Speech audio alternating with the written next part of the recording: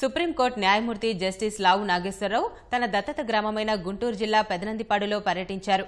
గ్రామంలో పాదయాత్ర చేసిన ఆయన సమస్యలను పరిశీలించారు. పాఠశాల మైదానాన్ని సందర్శించి అక్కడ పనిచేస్తున్న ఉపాధి హామీ కూలీలతో మాట్లాడారు. గుంటూరు పర్చూరు ప్రధాన రహదారిపై సిగ్నల్స్ లేకుండా నిర్మించిన స్పీడ్ బ్రేకర్లను పరిశీలించి సిగ్నల్స్ ఏర్పాటు చేస్తానని హామీనిచ్చారు. రక్షిత నీటి పథకం చెరువును పరిశీలించిన జస్టిస్ లావు నాగేశ్వరరావు అక్కడే సిమెంట్ బల్లపై కూర్చొని గ్రామస్తులతో ముచ్చటించారు. పారిశుద్ధ్య కార్మికులతో మాట్లాడారు. గ్రామంలోని అభివృద్ధి గురించి క్రీడా సాధికార చైర్మన్ అంకమ్మ చౌదరితో చర్చించారు.